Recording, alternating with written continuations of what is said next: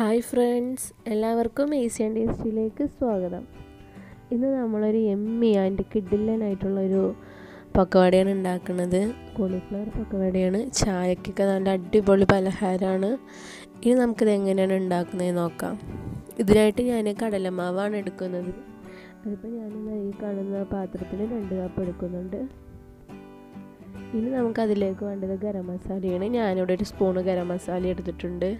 പിന്നെ ഇതിലേക്ക് ചില്ലി പൊടിയാണ് വേണ്ടത്. പിന്നെ കുറച്ച് ഫുഡ് കളറാണിത്. പിന്നെ മഞ്ഞൾപ്പൊടി 3/4 സ്പൂണോളം.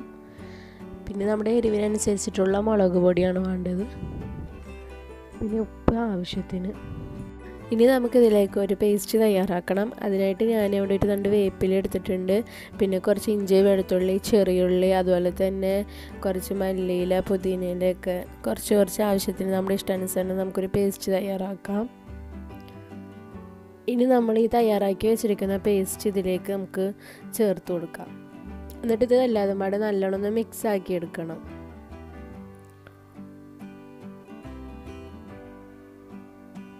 നല്ലോണം ഒന്ന് മിക്സ് ആക്കി എടുക്കാം. പിന്നെ നമുക്കിനി ഇതിലേക്ക് ആവശ്യത്തിന് വെള്ളം ഒഴിച്ചു കൊടുക്കാം. കുറച്ച് വെള്ളം ഒഴിച്ചു കൊടുത്തിട്ട് എല്ലാതും നല്ലോണം ഒന്ന് മിക്സ് ആക്കി എടുക്കാം. നമ്മുടെ ആവശ്യാനുസരണം വെള്ളം ഒഴിച്ചു കൊടുക്കാം. നമ്മളിത് ഒരുപാട് ലൂസാക്കാൻ പാടില്ല, എന്നാൽ ഒരുപാട് കട്ടിയാവാനും പാടില്ല കേട്ടോ നമ്മുടെ ഈ ബാറ്റർ.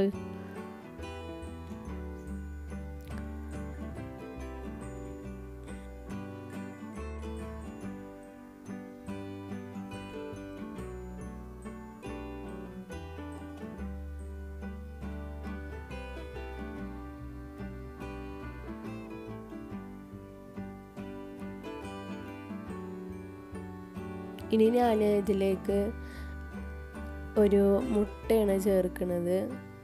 അതും കൂടി നമുക്ക് ചേർത്ത് കൊടുക്കാം.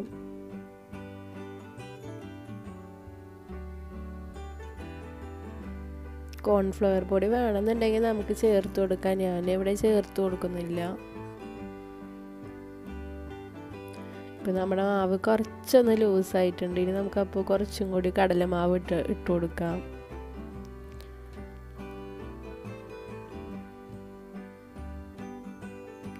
ഒരുപാട് ലൂസായി കഴിഞ്ഞാൽ പിന്നെ കോളിഫ്ലവറിലൊന്നും ഇതിൻ്റെ ബാറ്റർ പിടിക്കില്ല. കാരണം കൊണ്ടാണ്.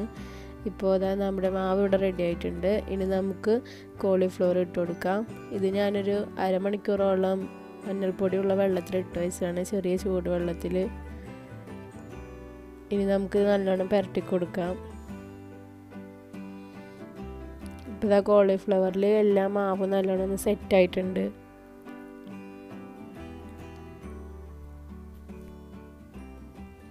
ഇത് നല്ലോണം ഒന്ന് മിക്സ് ആക്കി കൊടുക്കണം. എല്ലാം നല്ലോണം ഒന്ന് കൈ കൊണ്ട് തന്നെ നല്ലോണം ഒന്ന് മിക്സ് ആക്കി കൊടുക്കണം.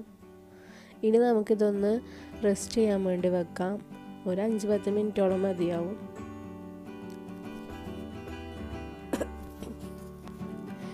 എന്താ ഞാൻ അവിടെ ഒരു 10 മിനിറ്റ് കഴിഞ്ഞതിന് ശേഷം എണ്ണ ചൂടായിട്ടുണ്ട്. ഇനി നമുക്കതിലേക്ക് കോളിഫ്ലവർ ഇട്ട് കൊടുക്കാം.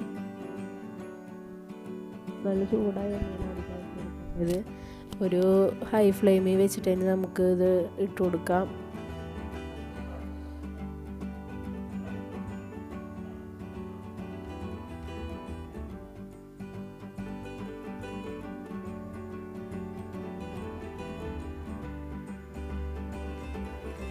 ഇതൊരു ക്രിസ്പി ആയിട്ടുള്ളൊരു പക്കവടയാണ്.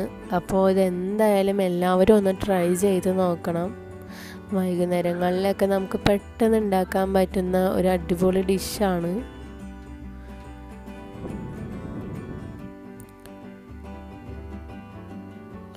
ഇത് 2 ഭാഗവും നല്ലോണം ഒരു ഗോൾഡൻ കളറാവണം. ഒരുപാട് അങ്ങോട്ട് കരിഞ്ഞു പോവരുത്.